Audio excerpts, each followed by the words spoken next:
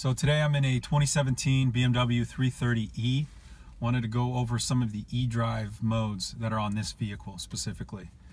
If you have an X540e or a 740e or a 540e, which is up and coming, then these will also pertain to you as well, but this is a 330e specifically, so the configuration might look a little bit different on your vehicle.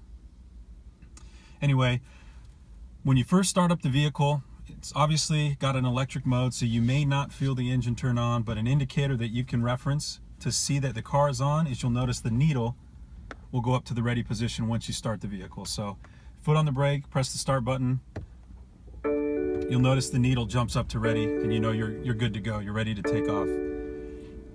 Now, when you start the car, it will start in its hybrid auto eDrive mode, but you can switch that. So down by the shifter, there is an eDrive button here that you can press, and as you continuously press it, you'll cycle through different drive modes. Like I said, you'll start in auto eDrive, but if you press it again, you can go to max eDrive, save battery, or just cycle through them again. Auto eDrive, it will use a combination of either gas or electric for what it thinks will be most efficient for you. Max eDrive, this one here will do all electric, so if you want to just use the electric motor, you can. And then save battery, this one will save your electric charge for a later point in your trip until you change it back to either auto eDrive or max eDrive. So if you were doing some freeway driving, for example, and say you wanted to save the electric for a later time where you're going to be driving around the city, you could do that. On the instrument cluster, just to the right of the P, you'll notice as you change the different drive modes, you'll get an indicator to let you know the drive mode that you are currently in.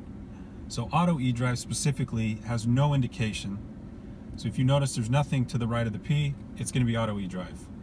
Max eDrive, as you can see, and then save battery would come up with save with the battery icon in replacement of the word battery. But yeah, that's how you can tell what mode you're in.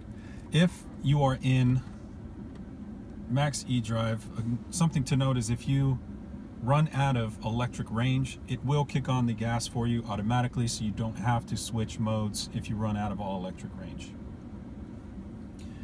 The charge and power meter is right below the P on that cluster position there. The charge and power the gauge will fluctuate either to the left or the right if you're coasting or braking or if you're stepping on the accelerator. That indicator is, they tried to make it almost like a game to encourage more efficient driving. So if you can get the needle to move over to the left, you're going to notice that you're able to charge up your battery and also be more efficient in your driving habits.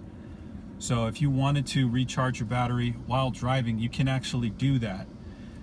If you are in the save battery mode and you're trying to charge up the battery, if your battery charge is less than 50% and you go to save battery and then start coasting and braking to try to charge the battery, you can get it up to 80%.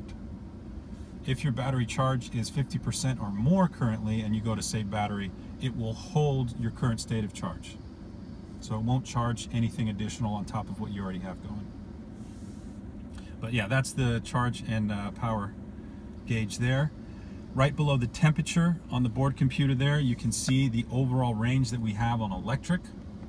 So right now it's stating 3 miles. Obviously, if you had a full charge, it'd be much more than that.